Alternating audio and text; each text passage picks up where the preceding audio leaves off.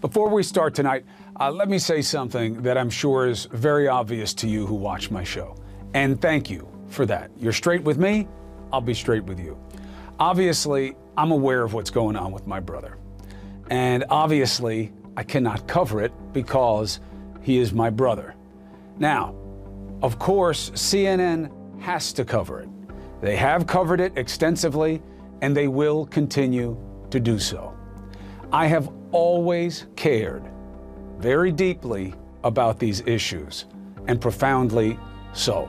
I just wanted to tell you that. There's a lot of news going on that matters also, so let's get after that.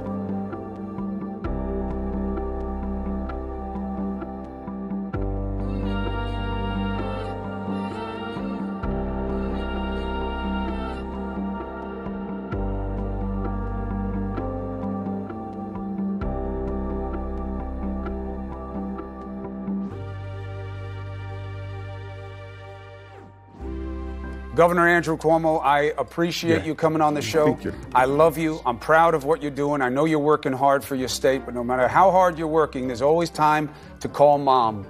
She wants to hear from you, just so you know. Yeah, I called Mom.